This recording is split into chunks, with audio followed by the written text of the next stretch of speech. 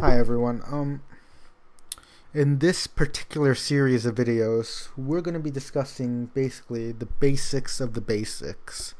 If you want to study biology, this is something you have to know, and that is the levels of biological organization. And since the first level is extremely short, I might as well attach it to this introductory video, not having to make a separate video. That first level is the biosphere, and it's pretty self-explanatory.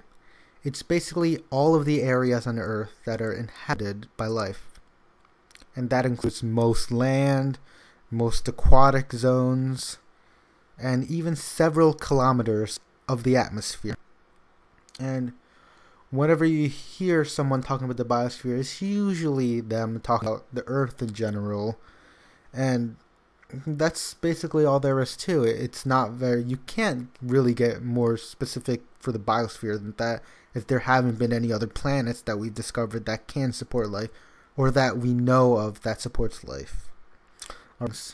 In the next episode, we'll be discussing ecosystems.